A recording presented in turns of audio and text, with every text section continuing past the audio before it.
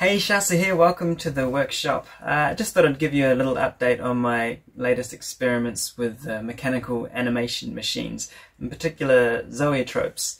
So here's a recent experiment that I'll jump ahead and show you the final product.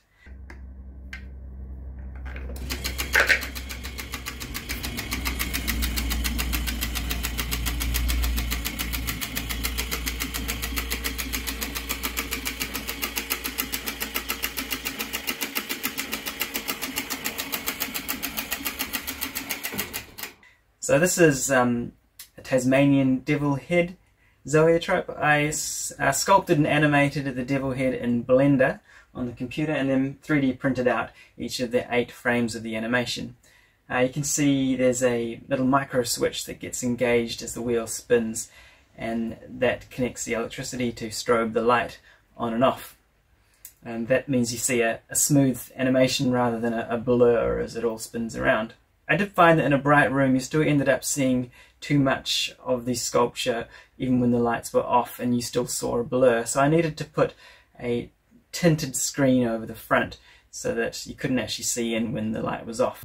Now originally I was going to put the devil heads on this wheel that you see here, and I thought this would be a great way to make a zoetrope that didn't need to be in a dark room or didn't need a tinted screen over it, didn't need a strobe light, and didn't need electricity. So as you turn this bottom wheel, this top wheel moves with intermittent motion. Turns, stops, turns, stops. So you would get to see each frame in the picture without the need for a strobe light. And it worked okay, but there were a couple of problems. So one was it's incredibly noisy. Now that probably could be improved with perhaps more of a Geneva mechanism rather than this intermittent gear mechanism. It was also hard to get the speed up fast enough to get your animation as smooth as you'd really like.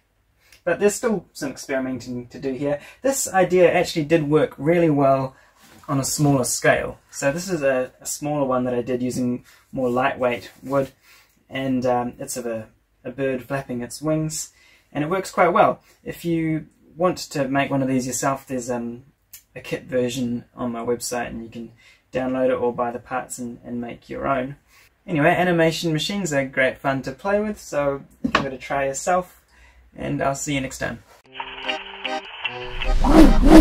Contraptioncard.com